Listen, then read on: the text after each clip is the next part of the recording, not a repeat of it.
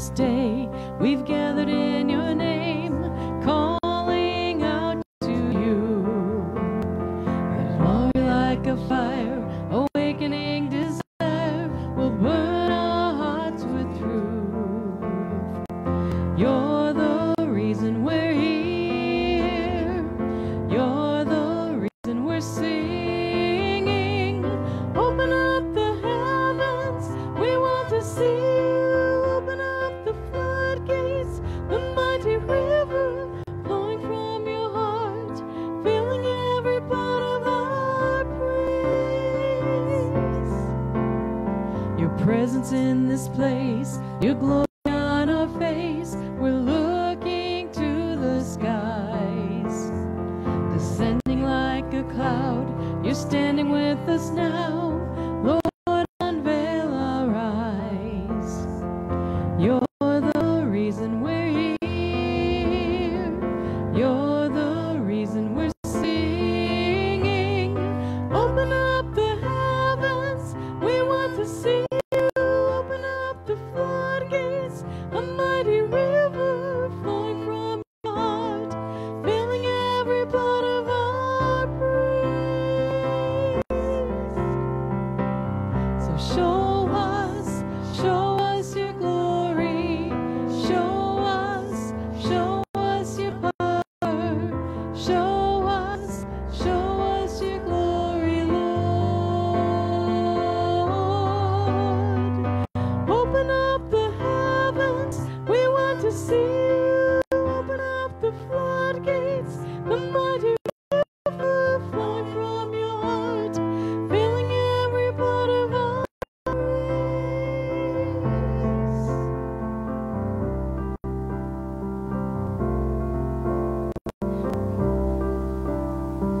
Good morning.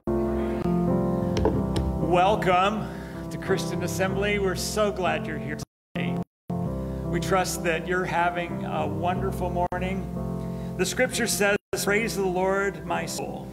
All my inmost being, praise his holy name. Praise the Lord, my soul, and forget not all his benefits, who forgives all your sins, heals all your diseases, who redeems your life from the pit and crowns you with love and compassion, who satisfies your desires with good things, so that your youth is renewed like the eagles." Anybody here would like to have your youth renewed like the eagles? Yes.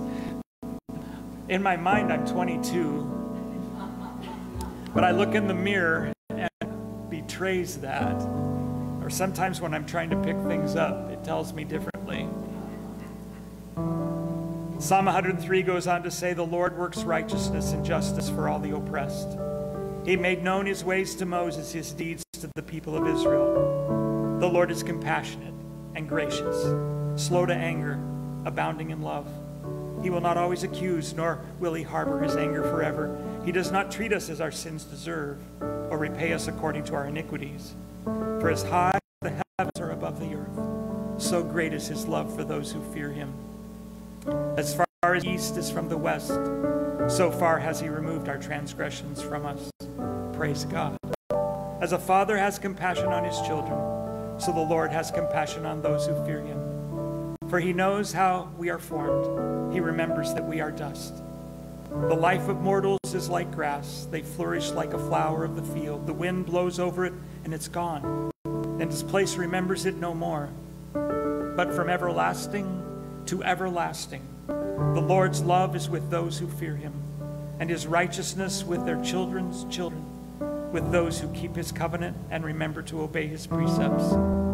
The Lord has established his throne in heaven, and his kingdom rules over all. Praise the Lord, you his angels, you mighty ones who do his bidding, who obey his word. Praise the Lord, all his heavenly hosts, you his servants who do his will. Praise the Lord, all his works everywhere in his dominion. Praise the Lord, O my soul. Father God, we thank you this morning for your faithful love. We thank you, Lord, that you do renew our youth like the eagle. Lord, that you forgive our sins. You heal us, with us. That your faithfulness is from everlasting to everlasting. We love you this morning, Lord, And I pray, Lord, that as we begin this time of worship together, Lord, that you would speak, you would move, that you would minister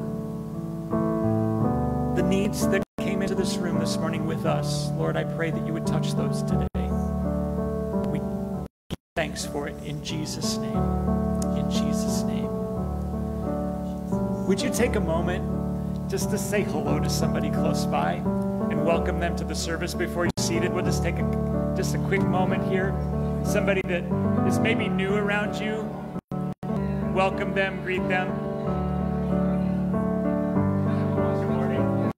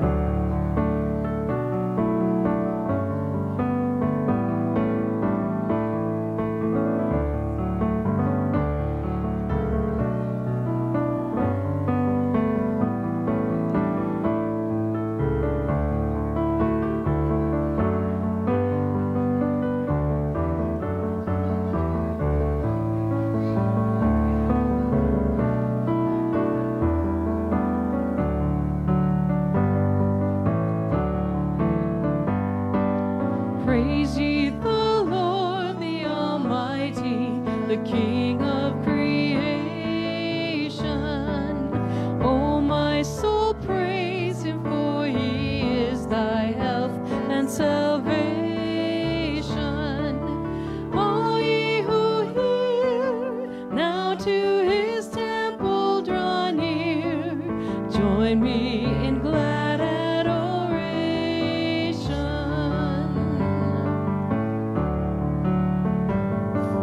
praise ye the Lord, who o'er all things so wondrously reigneth, shelters thee under his wings, yea, so gently sustaineth. Hast thou not seen how thy desires there have been granted in what he ordained?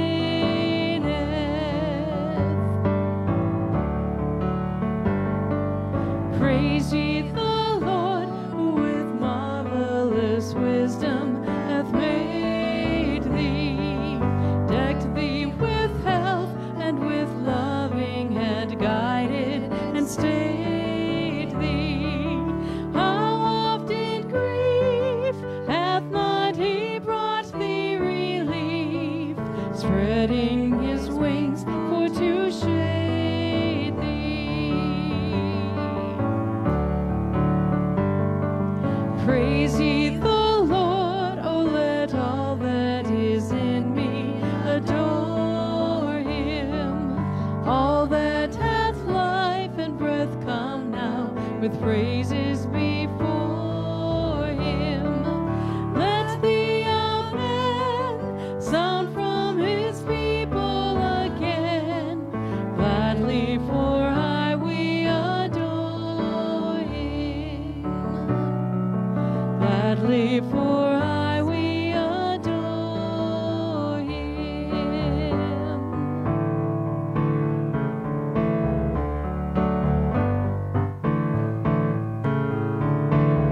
We stand and lift up our hands, for the joy of the Lord is our strength. We bow down and worship him now. How great, how awesome is he, and together we sing. Everyone sing. Holy is the Lord God Almighty. The earth is filled with his glory. Holy is the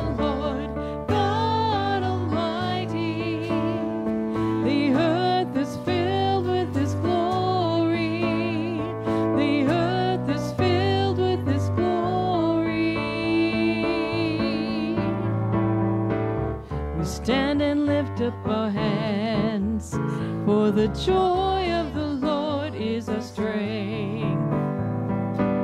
We bow down and worship him now. How great, how awesome is he, and together we sing. Everyone sing. Holy is the Lord God Almighty. The earth is filled with his glory. Holy is the Lord God Almighty. The earth is filled with his glory.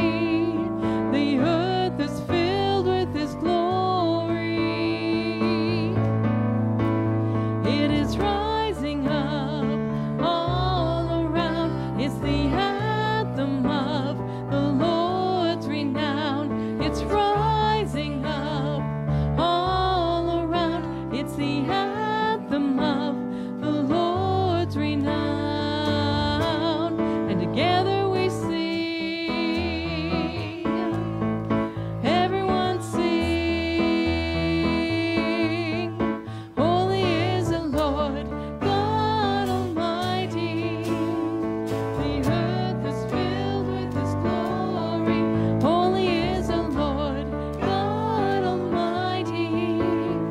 The earth is filled with his glory. The earth is filled with his glory. The earth is filled with his glory.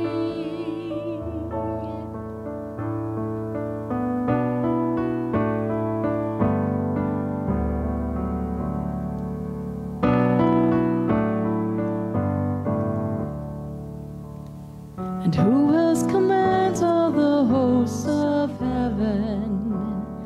Who else could make every king bow down?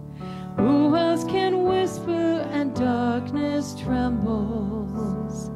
Only a holy God. What other beauty demands such praises? What other splendor outshines the sun? What other majesty rules with justice? Only a holy God. Come and behold him, the one and the only. Cry out, sing holy, forever a holy God. Come and worship the holy God.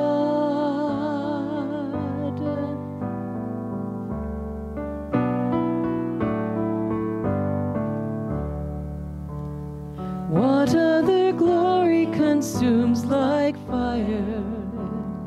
What other power can raise the dead? What other name remains undefeated? Only a holy God. Come and behold him, the one and the only. Cry out, sing holy, forever a holy God. Come and worship the holy God. Come and behold him, the one and the only. Cry out, sing holy, forever a holy God. Come and worship the holy God.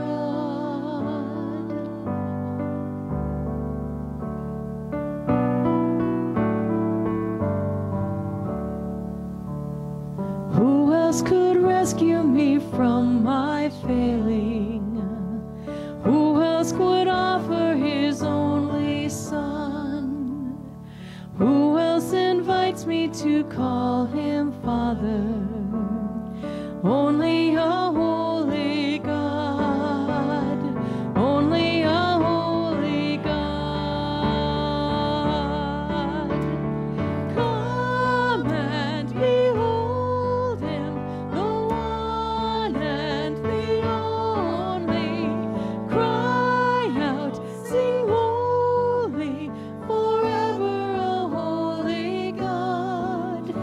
and worship the Holy God. Worship the Holy God. Come and worship the Holy God.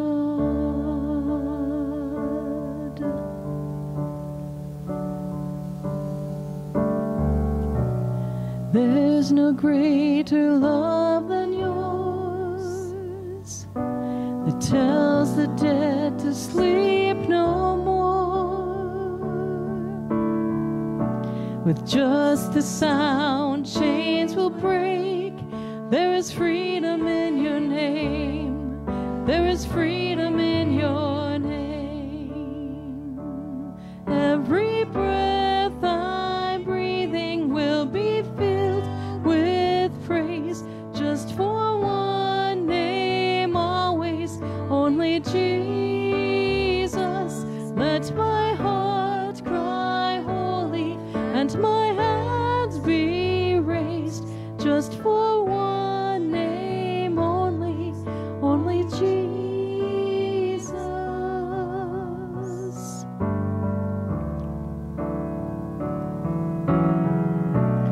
Fill the earth, flood the sky. Let all creation magnify.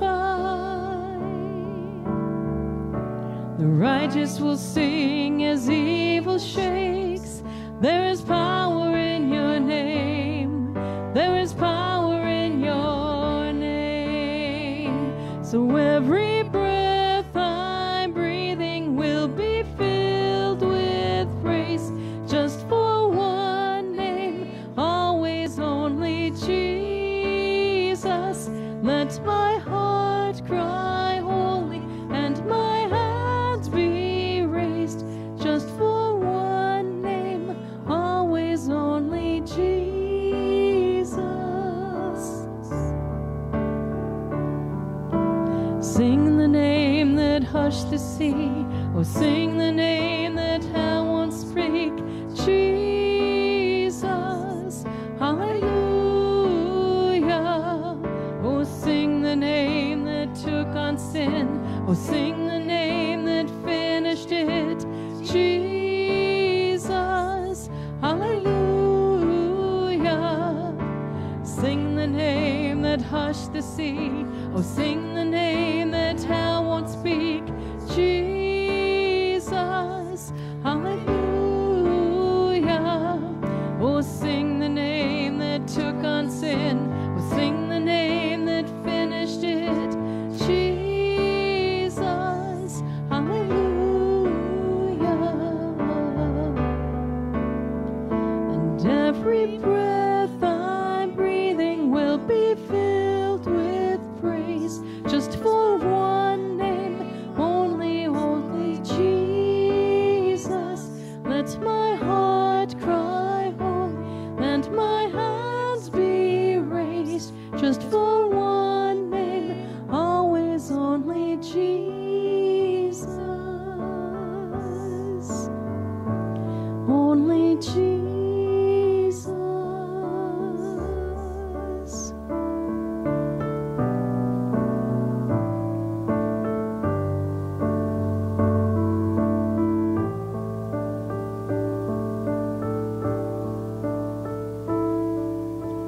And we fall down, we lay our crowns at the feet of Jesus. The greatness of mercy and love at the feet of Jesus. We cry, holy, holy, holy. We cry, holy, holy, holy. We cry, holy, holy, holy is the Lamb.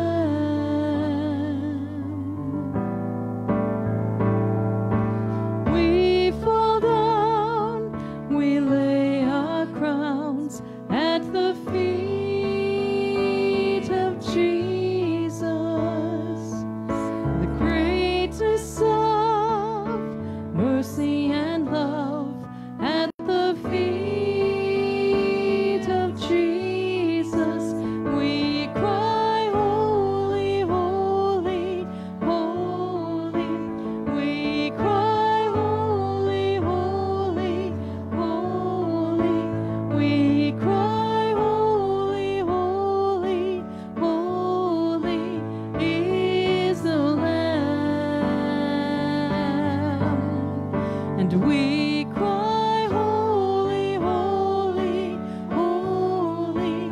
We cry, holy, holy, holy. We cry, holy, holy, holy is the Lamb.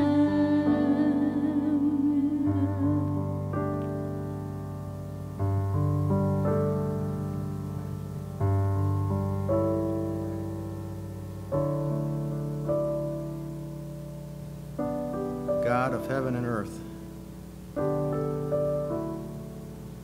Lord, I'm just in awe of your greatness and your love and your mercy. Your love and your mercy, Lord, can change lives. And we thank you for that today, Lord. Father, that you so loved the world that you gave your only begotten Son, that whoever believes in him should not perish but have everlasting life. Praise you, Lord. Praise you. You are holy. Holy, holy, holy. Thank you, Lord. This time we just want to lift up one of our churches in the community and some missionaries, some other needs and people in our body, in our church here in Waseca. Father God, I lift up Pastor Andrew Eisker in the 4th Street Evangelical Church. Lord, I've never been to that church, and I don't know that pastor, but we know that you know him and that you are aware of those believers in their ministry here. And we ask your blessing on that ministry. Lord, that church would be a light to this community, that Pastor Eisker, Lord, would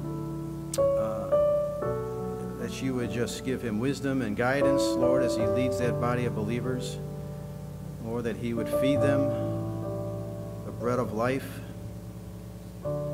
as he ministers to that body as they make disciples. And Lord, we pray for the churches of praise in Ukraine. Lord, and just thankful for the work that they're doing, Lord. Lord, those people are hungry for you, and they're meeting those needs. Lord, they're spending time and energy every day trying to meet the needs of those people of Ukraine, Lord, who are suffering through this war. And we pray for Pastors Anya and Galena, Lord, that you would just, Lord, give them wisdom and strength and guidance, Lord, as they not only minister to their churches, Lord, but just to the communities, Lord, the people near the front who need food, medicine, and clothing. Lord, provide for all those needs and all those people and the new believers that are coming to faith. Lord, we pray for David and Kondra Millsaps, missionaries to the Baltic states. And Lord, there's great needs there as well, Lord. I'm sure there's refugees from Ukraine there, and Lord, just, Father, give them the resources that they need to meet the needs of their body and any refugees in their countries, Lord. And Lord, just pour out your love and your favor towards them, Lord. Let that ministry expand for your glory. And Lord, we lift up North Central University, Lord, where so many wonderful pastors and missionaries came from, Lord, that our interim pastor went to, and our former pastor, Brad, and so many, Tony, Lord. We're thankful for the fruit that's coming forth from that university. And Father, pray that the leadership there would continue to provide strong leadership and curriculum, Lord, that would train these men and women, Lord, for your kingdom's work. In Jesus' name. And we're so thankful for Pastor Wayne and Peggy Matthews, Lord, who've taken on the responsibility of being our interim pastor, Lord, and we're just so blessed by them, Lord, and just pray that you would just bless them and meet their needs and strengthen their faith and their marriage, and continue to bring fruit from their ministry, Lord. We pray for Tom and Teresa Remholt, Lord, and And Lord, we thank you for helping Teresa through some health issues and for help bringing them through the flooding of their crops and Lord, so many things. And Lord, we know that if we put our trust in you, Lord, that all things work together for good to those who love you and are called according to your purpose. And we see that in that family, Lord. Bless them and their children. In Jesus' name. And for Carl and Inez Sonnenberger, Lord, I ask a special blessing on them today, Lord.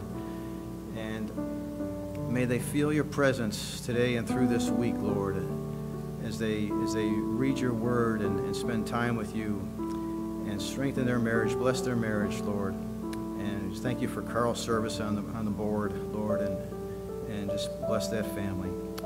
In Jesus' name, we thank you for hearing and meeting all these needs, Lord, according to your riches and glory. Amen. You may be seated as Brother Walt comes and receives our offering.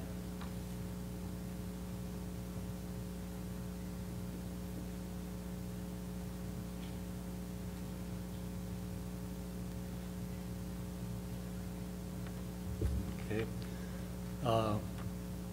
Our kids, grades K through 6, can leave now and go for children's church. Tony's ready out there. And then we have offering takers.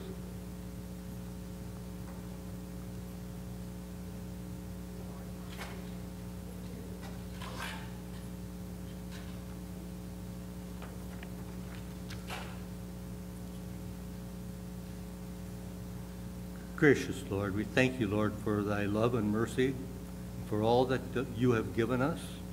Now, Lord, we ask your blessings upon the offering and upon the people that are giving. Give them, meet all their needs, meet all the church's needs with this offering. In thy name we pray, amen. Now, while they're taking that, I'll make the announcements. Monday at 7 p.m. is the church council meeting, so all church board members, don't forget that. And they're still taking offerings for the Ukrainian refugees kids camp. So if that is something that is on your heart, feel free to give. Okay. Coming up on there's a Red Cross drive, blood drive, 8 a.m. to 1 p.m. on August 6th. Having given blood and having taken blood, I know how important that is, so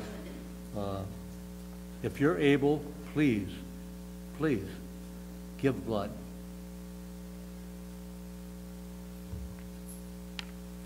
And teen camp at Lake Geneva is coming up July 29th through August 2nd. You can still register, I believe, for that. Yep. And the information's how to register is in the bulletin, or if you have problems, see Sue.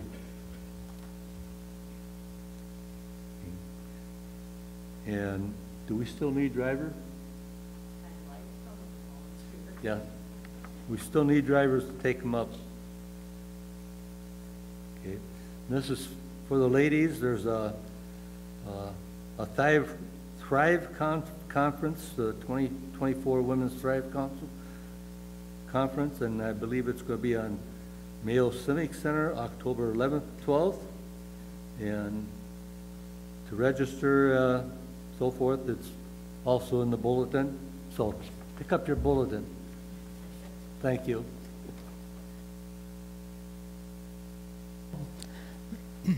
I think I want to hear the story about when you took blood.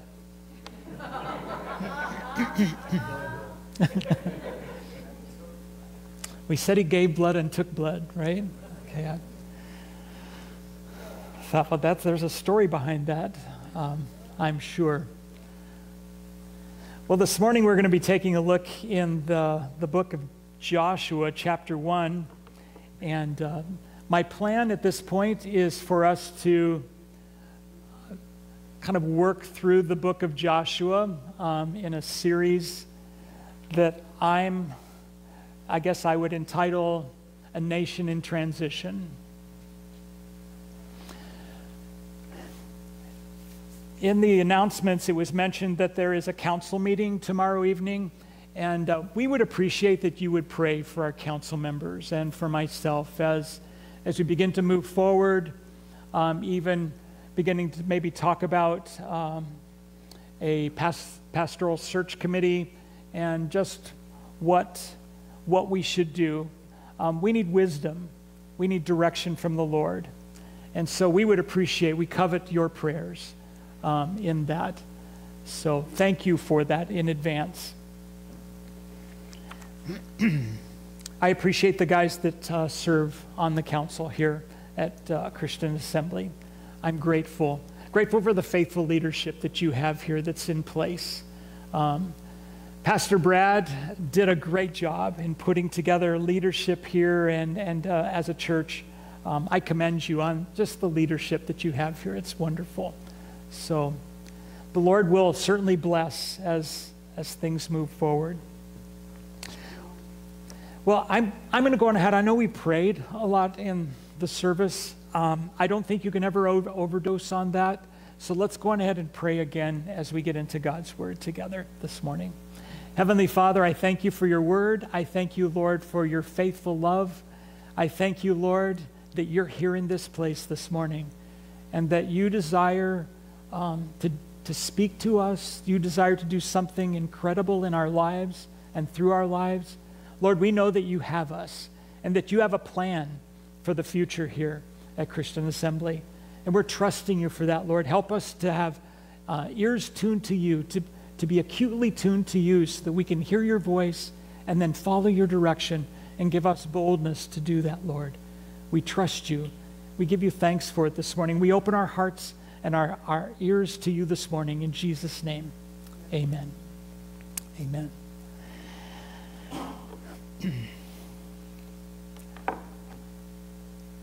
What are you afraid of?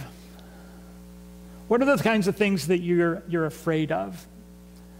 I've got several pictures up here. Some people are deathly afraid of spiders. Anybody here afraid of spiders? Arachnophobia? I remember at my house as my children were growing up, I would hear a blood-curdling scream coming from upstairs. There's this scream, and I'm thinking that somebody is actually incredibly injured. And so I'm running up the stairs, and I'm trying to follow where this scream is coming from. And I come in, and I go, "What's wrong? What happened?" And they point. And there's this little spider. They go, "Get it. Get it," and it's like, you could get it. No, you get it. Some people are afraid of spiders. I don't like bugs landing on me. I've been bit by a few things that, like, when they're around, I'm just like, no. There are people that are afraid of and actually, I look at this picture and it actually makes me a little anxious. I'm not claustrophobic, but I don't want to be there. In that tight of a space, in this crevice. I watch those documentaries, where somebody maybe falls through the ice on Mount Everest and they fall into one of those deep places, and it's like, no. Do I ever want to climb Mount Everest? No, I don't think so. I'm too old to do that anyways. Or fear of heights. And sometimes when you're standing at a tall place and you get close to the edge, you kind of feel it in your stomach and you feel like you're being pulled over the edge. And he's like, no, don't want to do that. So people have all kinds of fears. In fact, on the next slide, I've listed a ton of them. They actually have a phobic name for everything, by the way. I mean, you could find the phobic name for whatever it is that you're afraid of. There's fear of the dark, there's fear of needles, fear of flying, fear of blood. We just mentioned blood this morning. There are people that are afraid of it. I have to admit that when they take blood from my arm, I have to look away. I don't want to see them put the needle in. So there's fear of germs, fear of making decisions. There's fear of failure, fear of change, fear of fear itself, or pantophobia, fear of everything. What are you afraid of? Everything. I don't know. It'd be hard to get out of bed in the morning if you're afraid of everything. There's so many fears. There's as many fears as there are things and people. The problem is that fear can be debilitating. Fear can actually hold us back. Fear can distort reality to where things look differently than they really are because we're afraid. We've got something created in our mind. Fear can magnify our problems and our circumstances. And I've had people tell me this. They go, it was so big. Like the spider was huge. And I'm going, oh, but the legs. You know, it distorts reality for people. It makes the problem and the circumstance so big. Fear can paralyze us and immobilize us. I think about the Israelites with Goliath. They were frozen. They couldn't move. This guy comes out every day and they're frozen in position. And it's immobilizing. I remember when I was growing up, I was playing with my youngest sister who later, she had a disease and passed away when she was 18. But I was playing with her when she was little. She was going down the slide and we were in our yard at the far end of it and playing, and we were laughing, and my dad, I guess, had called me from the house. And I didn't hear him. And I still have hearing that I can be selective. But this wasn't selective. I didn't hear him. I didn't hear him. He'd come to the middle of the yard, and I didn't hear him. Because he told me later that he'd called me several times. He came down to where we were playing, and I was bent over, and he touched me. And I turned around, and it was my dad, and I don't know what happened. I screamed. I screamed, and I stood there, and I couldn't move. And I just became paralyzed. And I screamed, and I screamed, and I screamed, and I screamed. He had to pick me up and carry me into the house and lay me in bed. And I just laid there, and it's like, I remember that traumatic moment. It's like, what in the world, and why did I do that? For some reason, it caught me just right. Fear can do that. It can just paralyze you. It can immobilize you where you don't know what to do.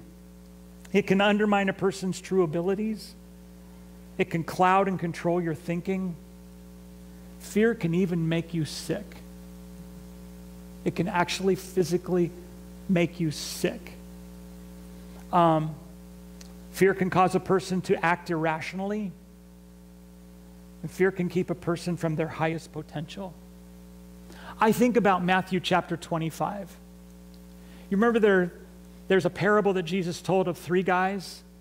There was a master who was going on a journey, and he gave 3 of his servants some talents. He gave one 10, one 5, one 1. The guy who had 10 went out and doubled it. The guy who had 5 went out and doubled. But the guy who had 1, it's interesting, he had a rationale behind it. He said, I know that my master is, a harsh man, that he plants, he sows wherever he even doesn't plant. And so I'm going to take my 1 talent and I'm going to dig a hole and I'm going to bury it. And I want to submit for your consideration that was actually out of fear. Fear of losing it, fear of doing the wrong thing, fear of what the master's going to do if I do the wrong thing, and it caused him to do nothing.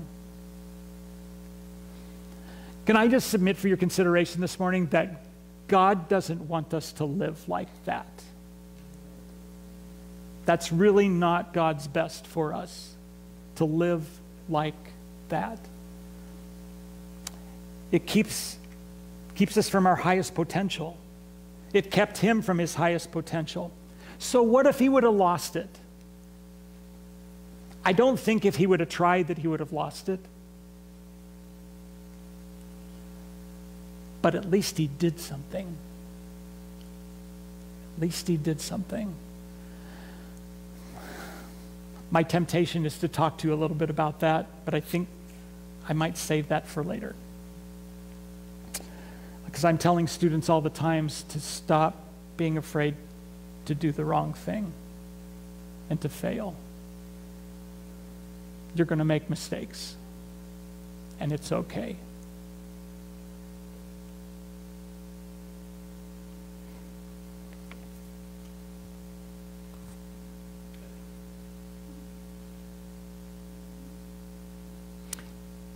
I don't know if you're aware or not, but that being a Christian doesn't make you perfect. Does anybody know that? Are you aware of that?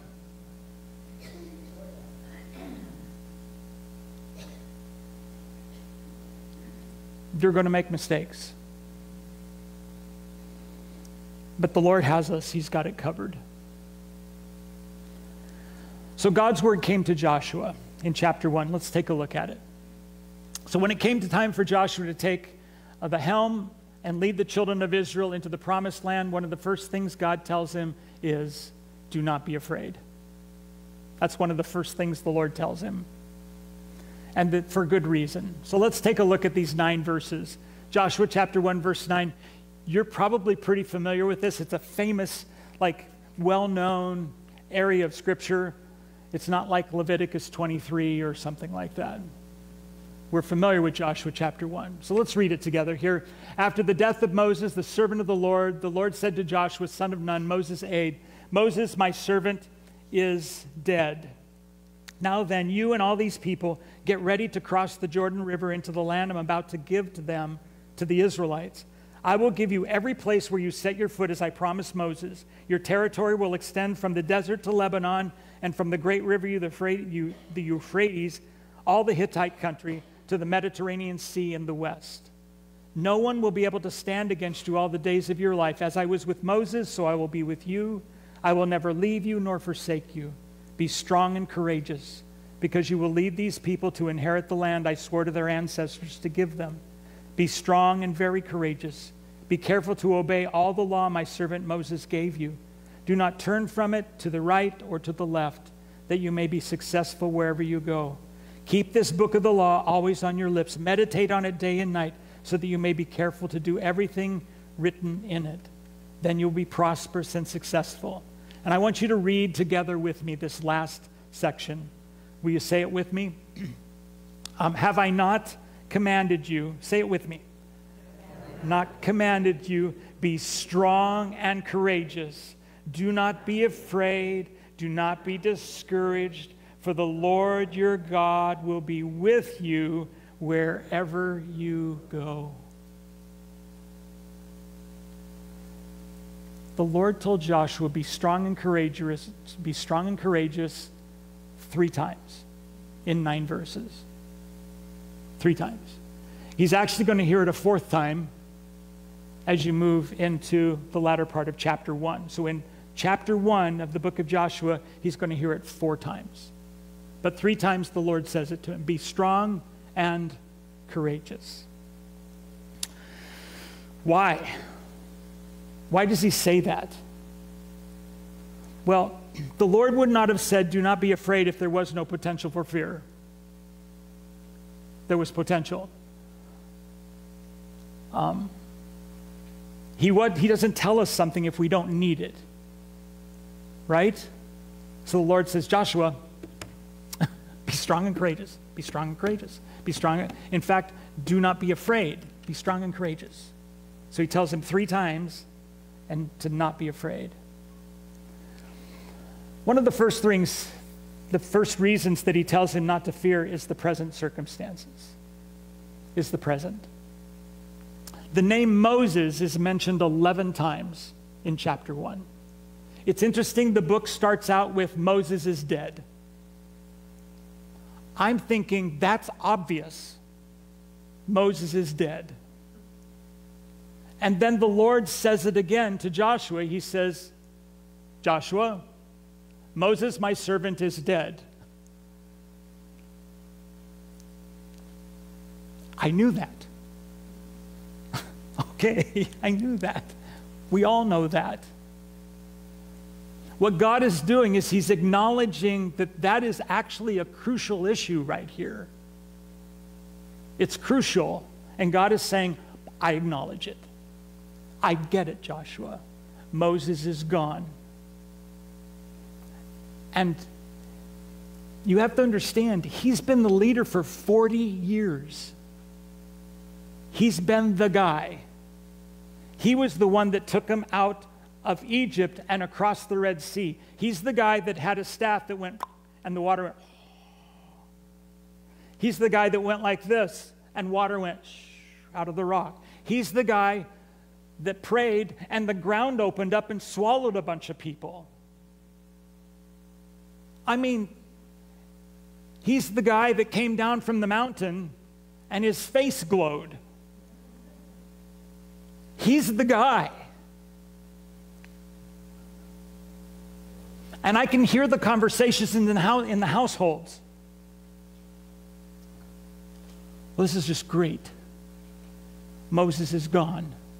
I can hear some wife talking to her husband.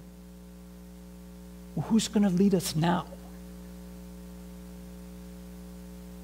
That Joshua guy?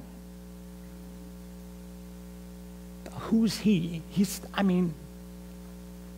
just the associate. He's the assistant pastor. He doesn't even have a staff. Or staff. He's never parted any water. What have we seen him do, this Joshua guy? What does he know? We're at a crucial crossroads. There's a shift for the nation in leadership. This is a crucial moment. Moses is dead. He's not coming back. What are we going to do? That's significant. What do we do now? And I could see that there's potential for fear for Joshua going. And the Lord said, I want you to do this. Yeah, I've followed Moses, and I've been the assistant. What? You really want me to do this? Do you think I'm capable? I mean, there's potential for fear. So the present circumstances bring fear, but coupled with that is the past 40 years. Joshua and Caleb are the oldest people in the group. Everybody else in their generation is gone. Joshua's one of the oldest guys there. 70s. Okay? Everybody else is younger. He's been around. He's been around the block. He's seen everything. He's heard all the stuff. In fact, there's times when he hasn't agreed with everything because he spoke up and Moses said, no, we need to let it be like this. Joshua is the likely candidate. He's been with Moses. He's assisted all along. But being an assistant, I'm going to tell you, is different than being number one. I've been an assistant pastor. I started out in ministry as a senior pastor of a small church near Greeley, Colorado. And from there, I went on staff under a wonderful gentleman who was my mentor and loved him. He's since gone on to be with the Lord. And I remember there were difficult times, and I stood in his doorway, and I just said, how are you doing? He'd say, yeah, it's kind of tough right now. And then he'd tell me. And he'd say, what do you think? And I said, I don't know, you're the pastor. Because it's different being the associate than it is the guy where the buck stops here. You know what I'm saying? It's a completely different role.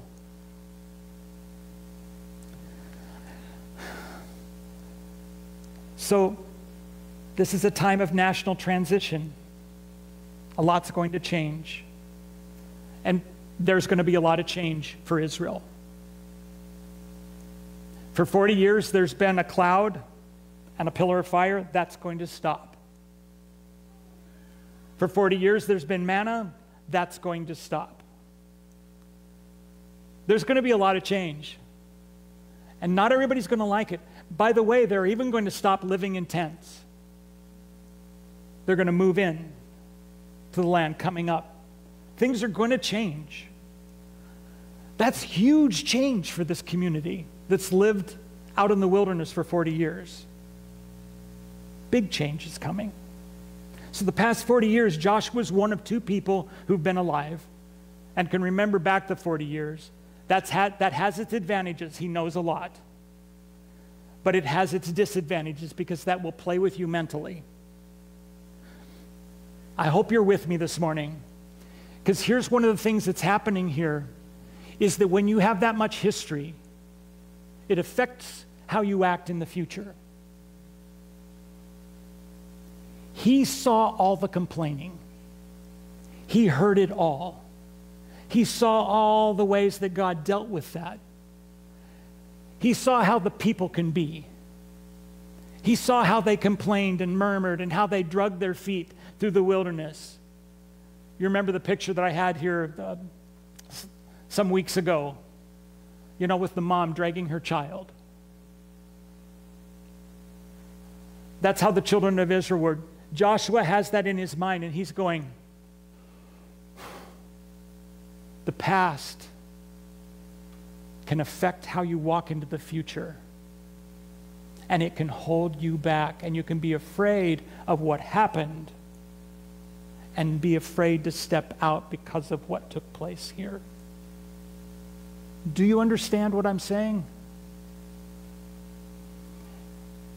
These things were not only true here, but they're true in every transition.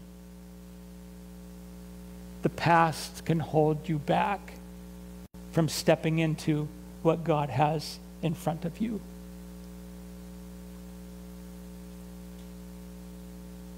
Let's say it again. The past can hold you back from stepping into what God has in front of you. It can dictate our thinking and even paralyze. So the people, along with the past, Joshua has memories of how the people can respond and rebel. Will they go with him? Will they cooperate? Everybody has an opinion. The fear of people can be what they think, and what they think is really strong. I'm going to make a confession to you this morning. I like to be liked. Is anybody here like that? I enjoy being liked. In fact, I work sometimes toward that so that somebody will like me. I want to be liked. I want to be accepted. And actually, that's a human condition. We all want acceptance. But the problem is that can develop into a fear of what people think and what they'll say and what they'll do, and it can actually hold you back because we become afraid of other people. And in fact, we play the scenario out even before it happens. Oh, I'm just being really honest this morning. I've even done this with my wife, where I play the argument out ahead of time. Because if I say this, she's going to say that. I don't know if she's watching this morning or not. And then I'm going to say this, and she's going to say that, and I know that I'm already going to lose, and so I'm not going to say anything. And that's my worst mistake. Because I have already lost before I did anything. Because I'm afraid. And I know pastoring,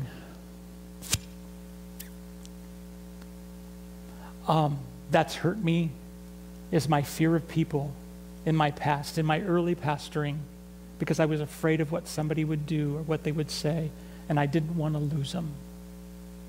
And I was afraid. And I didn't do the right thing, didn't say the right thing. Joshua, the Lord is saying to you, be strong and courageous.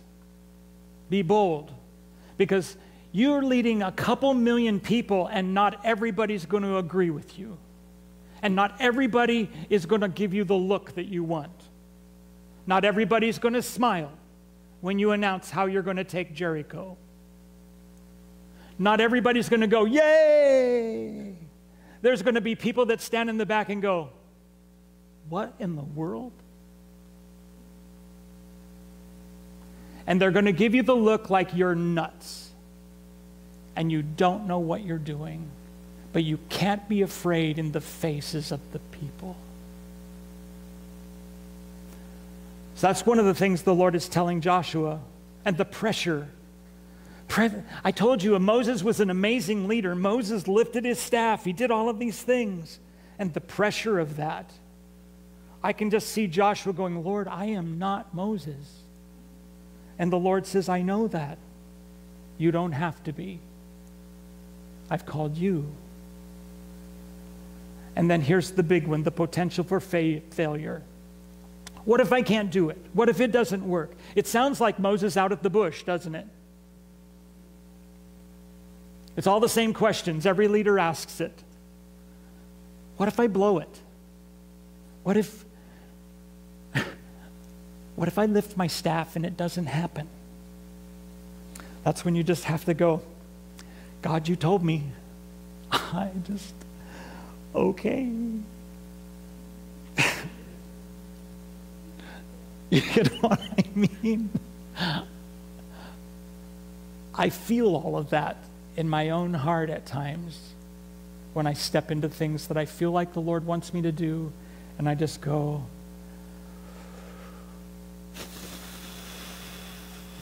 okay, here. You know what I mean? Can anybody relate to this morning?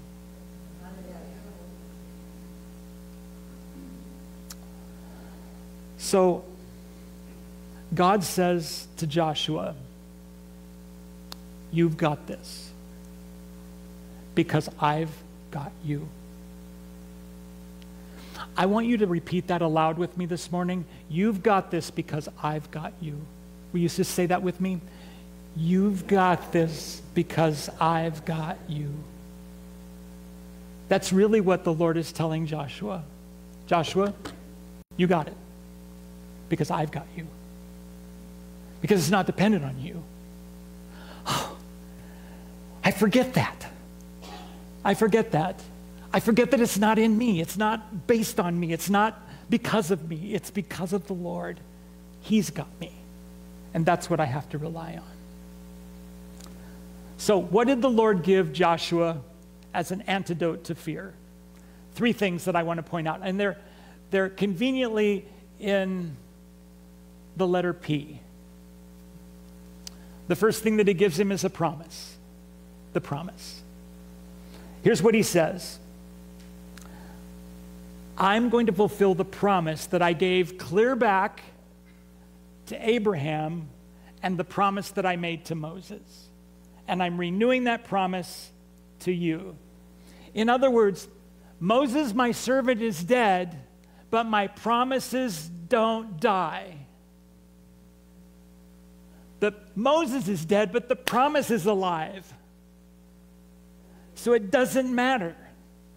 Isn't that great? Can I just make a direct application to this, okay? God has got Christian Assembly.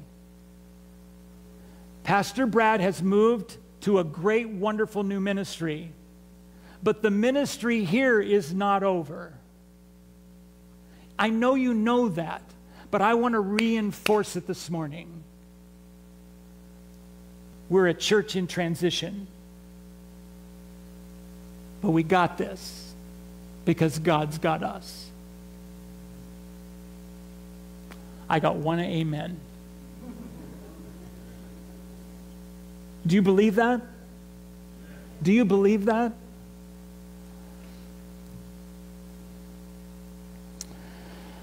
The promise is still alive. And Joshua is standing on the precipice of the promise. In chapter 1, verse 6, he says, the promise that I swore to their ancestors. Joshua 1:3, as I promised Moses. They were still carrying Joseph's bones, for goodness sake. Joseph said, don't bury me in Egypt. No, no, no, no, no. Don't leave me here. I want you to take my bones to the promised land. And they had them in a case somewhere. They're pretty brittle by now. It's been a long time. They've been carrying these things around. Nope, nope, don't leave them here. Bring them along. Take them into the promised land. The promise that God had made. God's promises are good. And what the Lord is telling Joshua, so Joshua, let's get going. You hold the promises. You hold them now. They were held by Abraham. They were held by Moses. And now you hold them. And you're going to take these people into this promised land. Number 2, God's presence. In Joshua 1:5, the Lord said this to Joshua, I will be with you like I was with Moses. Whew, thank you, Lord. I know that it wasn't just Moses. I know that you did this. And the Lord says, I'm going to be with you like I was with Moses. Oh, that's good news. That's what I needed to hear. I will never leave you or forsake you. Does that sound familiar to anybody? The Lord says that to his people. I will never leave you or forsake you. These are for us. In Joshua 1:9, it says, the Lord your God will be with you wherever you go. He says it 3 times. So 3 times again. Be strong and courageous. I'll be with you. The promises are renewed. Like, he keeps repeating these things just in 9 verses so that he gets it. My promise is still good. My presence will go with you. The Lord demonstrated constant presence throughout the 40 years, these last 40 years. God is drawing Joshua's thoughts to that reality. He's saying, Joshua, okay, when you're afraid, remember. Don't remember how the people grumbled, but remember that there was a fire and a cloud and that I've always been there. I've always taken care of you. I've always done it. I bet if we had people stand up this morning, we could have testimonies of what God has done over the course of the last number of years in people's lives and in this place, and how the Lord has provided and how the Lord has done wonderful things. Yeah? So we draw our minds to that. And the God who did that is the same God that is alive today. His presence is still as real. The promise is still as true. The third thing is the power of God's word. So, the promise, the presence, and the power. He said, I've given you these things. He told Joshua, obey the law that Moses gave you. Don't turn away from it so that you will be successful. Keep the law in your mind and on your lips so that you will be successful and prosperous. He says it again. You've got my promise. You've got my presence. And now you have my word. You have my word. Keep the word in front of you because it's the power of the word that's going to do it. Hanging on to that. This has so many applications this morning. We live in a very crazy day. Yeah? There are things going on in the world I would never thought that I would see. I just went to a couple theater productions this last week because I have former students that are always performing. But it's interesting in their casting and when they... and this is becoming a common thing that people list themselves as he, him, she, her, they, them. What are your pronouns? I don't know. This Pastor Wayne's okay, or this Wayne. We live in such a crazy day. And if there's ever a time you're going to have to be strong and courageous, it's today. You need to be strong and courageous. You need to know the Word of God. Please don't get all the Word that you get right here on Sunday morning. It's not enough. Your tank will be empty about midday Monday. I hope it lasts a little longer than that. You know what I'm saying. I think a lot of Christians run on fumes. My wife is one of those people, so if she's watching, she can hear this too. She likes to see how far she can take it with the light on. The car. Anybody else like that in here? Yeah, in the car. You know what I'm talking about? The fuel light.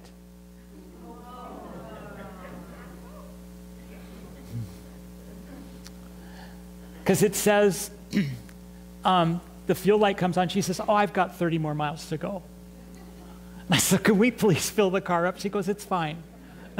I go, I am going to come and rescue you, and it's not fine. She gets away with a lot. But I think some Christians are like that. They're running on fumes. Their tank says, you need to fill up. And they're so empty. They have no word that they're holding on to. So Moses is gone, but God is still present. Moses is dead, but my promise and my plan is still very much alive. Be strong and courageous. Be strong and courageous. Joshua, you will need to take hold of what God is asking. Be strong and courageous. It doesn't mean, now listen to me, being strong and courageous does not mean to be arrogant, harsh, rough, or mean. I don't think there's a place for that. That isn't being strong and courageous. Well, God told me to be strong and courageous, and here's the sword of the Lord.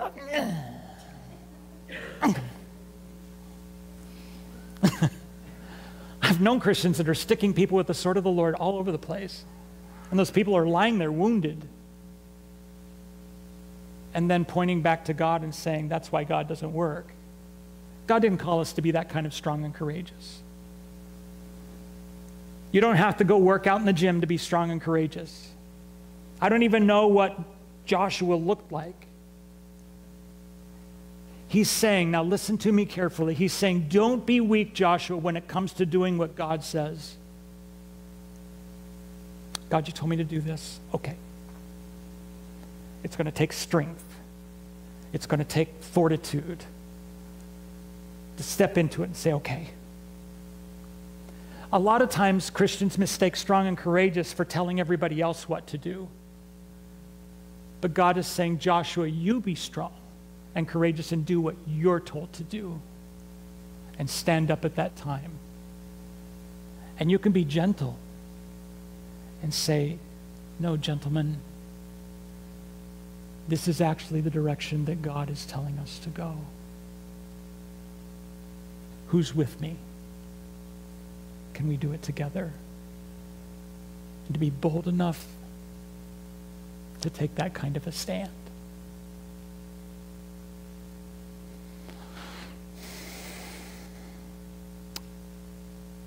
Don't be weak, Joshua, when it comes to doing what God says. Be willing to stand up and speak up. Be willing to lead. Be willing to be a leader. Let your confidence be in the Lord, His promise, His presence, His word. That's where you put your confidence. So being strong and courageous, being strong in the Lord means that you're putting your confidence in Him. You don't have to be afraid. Failure, you don't have to be afraid. I'll give you success. He does say success twice in this chapter. I don't have time to define that for you today. I have a whole definition that I would like to go over with you about success, but we'll talk about that maybe next week. The people Don't be afraid of him, Joshua. I'll be with you. That you're not enough, that you don't know what you're doing, I've given you my word. It's in front of you. That you don't know where you're going, I've given you my promise. Don't be afraid, Joshua. Don't be afraid. Step into it. Step into what God is saying, to what God is wanting you to do, to what God is calling you to. Moses, my servant, is dead, Joshua. Get up. I'm calling you. Yep, you. I'm moving you into that position. You're going to lead them. Okay?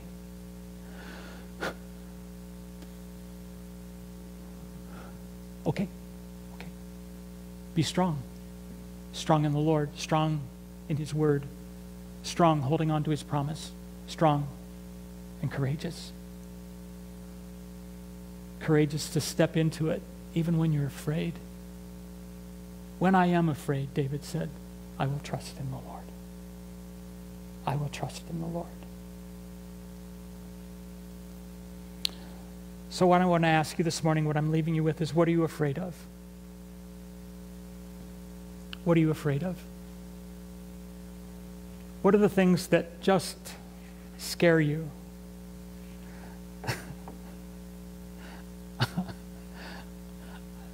Some people are afraid to say a particular thing because they say, oh, as soon as I say it, that's what God will have me do.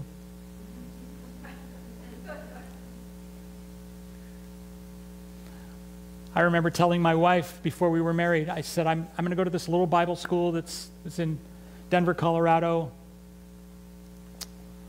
small Bible college.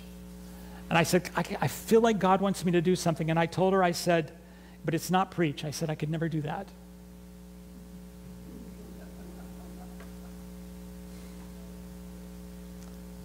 And within a number of years, I was pastoring a church. And it wasn't that God had to drag me in. It was by the time I started to step into what he wanted, God put a desire in my heart. And he started to shift me and change me. What are you afraid of? What is God saying to you? What is he wanting to do in your life or in your family? Is God calling you?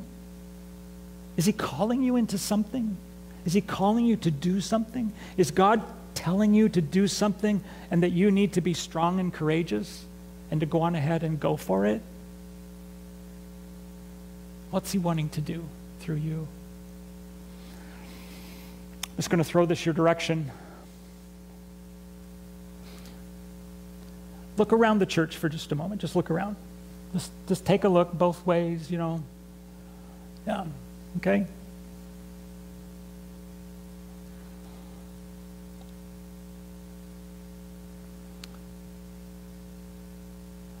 We wanted to do a VBS here in August. I think I was pushing on that a little bit because when I look around, I think we need some kids in the church. But doing a VBS is a lot of work and a lot of manpower and a lot of preparation because you don't just teach lessons, you got to build a set and all kinds of things that take a lot of work, and we just don't have the time to do it in August. So we're looking to shift gears and do just one weekend of a special guest here to help us toward the end of August. And I'll let you have more details about that. But even if we have, and I'm asking God, okay, don't be afraid. I'm asking God for 30 children in children's church every Sunday. And I'm asking God for 12 youth. But in order to have that, you have to have something in place for them, which means you have to have people who are prepared and ready to do that and step up to the plate. So I'm going to ask it again. Is God calling you? Is God asking you to pitch in and do something to help out? For sure, he's calling you to pray. I want to encourage us that way. Where are the places in Waseca that need to be reached? Pockets of this community that need to be touched with the gospel. Is God calling you? Be strong and courageous. I think sometimes as Christians, and I'm taking too long this morning, I'm going to close in just a moment, so I'm trying to give you hope. I think sometimes as Christians, we're in a political season, and sometimes we want to stand up and we think, speaking out our voice about some of these things that are going on, and I think there are times we need to do that, but I think one of the most effective things that we can do in this time that we live in is to reach the lost. Let's get people saved, and then let God take care of the rest. Let him change hearts and lives. Let's get people to the cross. Children to the cross, youth to the cross. Yeah. I hope you hear my heart this morning. Don't be afraid. Don't be afraid. I hope I didn't make you afraid this morning. I don't think I'm too scary. Am I scary? Okay.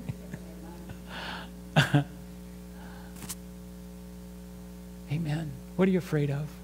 Don't be afraid. And maybe the Lord is asking you to do something specific in your life, and he's been talking to you about it, to step out, or to step into what he's asking of you, maybe to let something go, maybe to receive something that he's wanting to put into your life, and you've been afraid of it. Maybe you're afraid of change. You're going, I just don't know if all that change, if I can handle that. Don't be afraid. Be strong and courageous. The Lord's got you. The Lord's got you. Let's pray. Heavenly Father, I thank you this morning for your faithfulness. I thank you, Lord, that you love us, that you care about us, and that you're going to do something here, that you are doing something here in Waseca. Lord, we want to be a part of whatever it is that you're doing.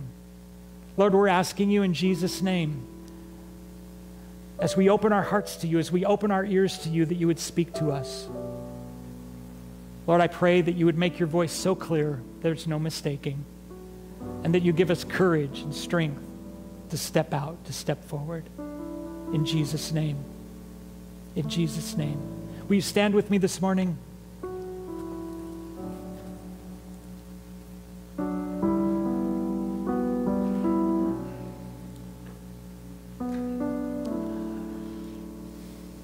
I'm just going to ask us to do something a little crazy.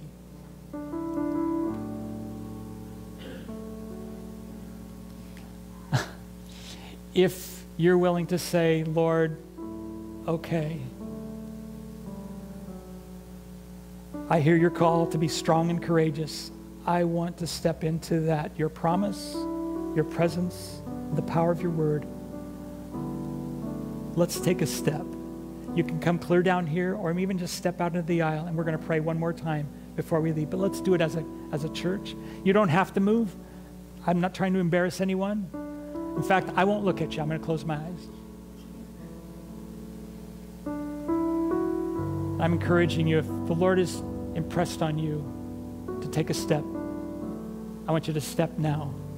I want you to step now. Let's step. Go on ahead and step. We don't need music to step. Let's just step.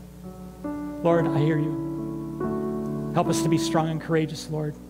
We're willing to be strong and courageous, to step into what you're asking us to do, to step into what you're calling us to, individually and as a church, Lord. We're willing. Help us not to be afraid, not to be afraid of failing, not to be afraid of change, not to be afraid of the forces of the world, not to be afraid to speak up, to share our faith with someone. When you're prompting us, Lord, help us not to be afraid. We accept that this morning. Lord, we just step out for you and with you today. In Jesus' name. In Jesus' name. You see us, Lord. You see our hearts. You see our lives, Lord. Speak to us. Give us courage. Be strong. Be courageous. Do not be afraid, for the Lord your God will be with you wherever you go. whatever He's called you to do, whatever He's brought into your life, He will do that. In the name of Jesus, Lord. In the name of Jesus. Hallelujah. Hallelujah. Hallelujah. Bless the Lord. Bless the Lord. Bless the Lord. Hallelujah, Jesus. Thank you, Lord. Thank you, Jesus. Thank you, Jesus. Hallelujah. Hallelujah. Hallelujah. Hallelujah. If you'd like to take time to pray, just encourage you to do that. Otherwise, have a wonderful Sunday. God bless you. I'm excited for the good things that the Lord has in store for us. Amen? Amen. Amen. God bless you. God bless you. Have a wonderful day.